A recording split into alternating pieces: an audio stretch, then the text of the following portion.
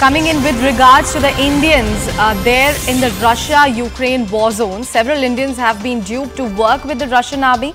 Nearly 24 Indians are believed to have been forced into fighting Russia's war against Ukraine after being tricked by agents into going to the country on the pretext of getting high-paying jobs.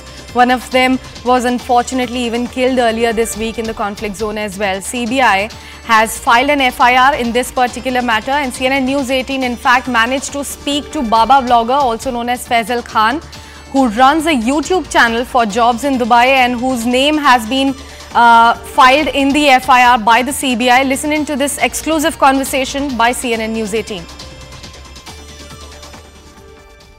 FIR लिया आप पे, इस पे आपका क्या कहना है?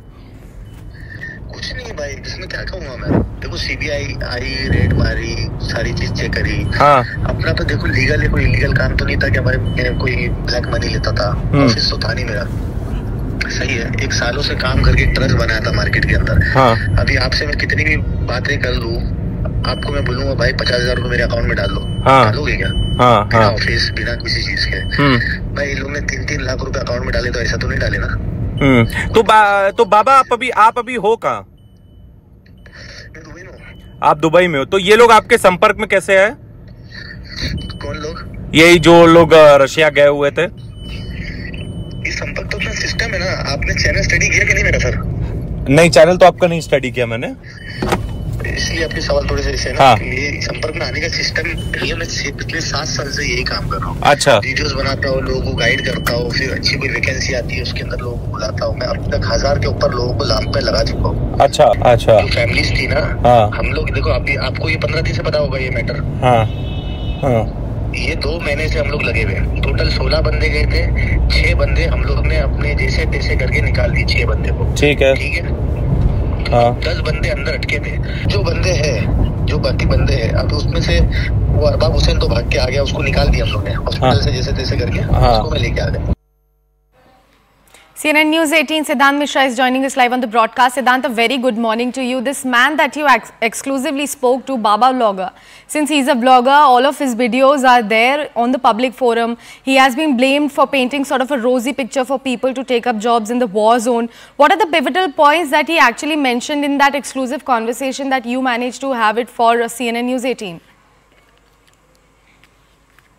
Well, look, there is a chain of agents. This is what we have understood after speaking to both Faisal and Moin. There is one more conversation in which we have spoken to Moin, agent in St. Petersburg, Russia.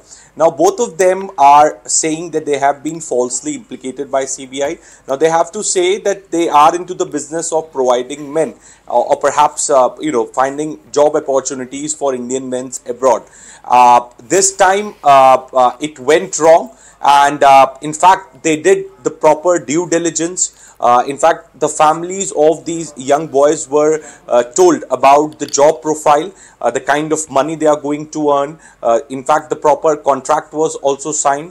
They were also told that there is going to be a training process which they have to undertake. So they have to say that all the details were shared to the family members and to these boys. And despite that, they took these jobs. So they say that CBI claims that it's a human trafficking racket. It's sort of people were duped. Their passports were confiscated. They were forced to work for the Russian army. Now these 2 agents have to say that they don't. There is nothing of that sort. Everything was transparent, and these boys got panicked since they were sent to the front lines and sort of were asked to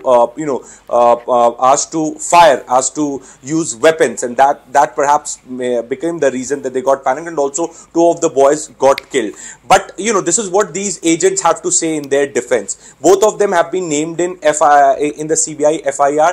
CBI in fact raided their premises also in India, and in fact they are under the lens of Central Bureau of Investigation. We also did ask both of them that whether they will come to India to join the CBI probe, to which they have to say that if they will come and join the CBI probe, then their chain with the Russian agent will break. So this is what what they have to say in their defense. Now, it is up to the Central Bureau of Investigation to probe and bring the truth out that who is responsible for this human trafficking racket. So there is this guy Ramesh in Russia who works for the Russian army, and he happens to be the kingpin of this entire human trafficking network. He came up with the proposal to Kushpreet. Kushpreet runs a restaurant in St. Petersburg, and through Kushpreet, Moin got to know about these job opportunities, and Moin told this to Faisal. Now Faisal Faisal sits in Dubai.